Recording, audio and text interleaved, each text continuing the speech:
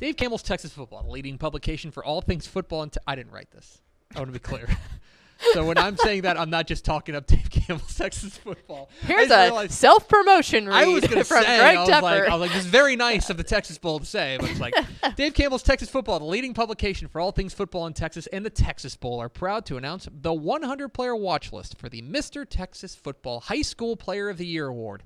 The voters, when appropriate, will add players to the watch list. Mr. Texas Football annually recognizes the most outstanding high school football player in the state of Texas. Each week, fans are given a chance to vote for the Player of the Week on TexasFootball.com. At the end of the high school football season, 10 finalists for the 2021 Mr. Texas Football Player of the Year will be named. Fans can then cast their vote as to who should be named Mr. Texas Football. The winner of the 2021 Mr. Texas Football Award will be announced prior to the Texas Bowl, which will be played at NRG Stadium in Houston on January 4th, 2022.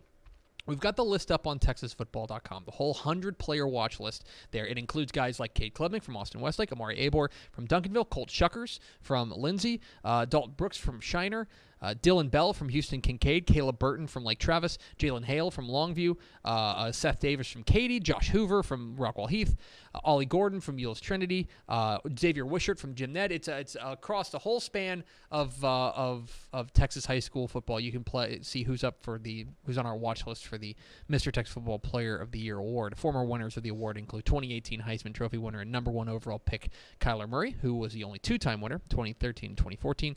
2012 Heisman Trophy winner Johnny Manziel from Kerrville Tivy. He won it in 2010. Former Longhorns running back Jonathan Gray, who won in 2011. Former Tampa Bay Buccaneers running back Jaquiz Rogers, who won in 2007 at Lamar Consolidated.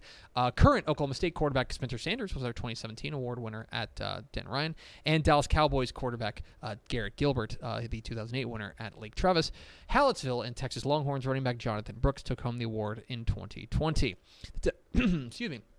The Texas Bowl will once again feature a matchup between Big 12 and SEC opponents, taking place at NRG Stadium in Houston on January 4th, 2022. For more information on the Mr. Texas Football Player of the Year Award, visit thetexasbowl.com or texasfootball.com. You can find the whole 100-player watch list for Mr. Texas Football on texasfootball.com.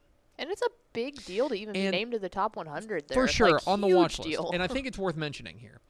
If you're not on this list, that doesn't mean you're ineligible. That's huge, yeah. These are guys that we've got dialed in. We think that they are our guys. We will then narrow it down to semifinalists, and then we'll narrow it down to finalists, and that's at the point where we start cutting. Right now, everyone's eligible, but these are the 100 players we've got on our radar starting the year for the Mr. Texas Football Player of the Year Award.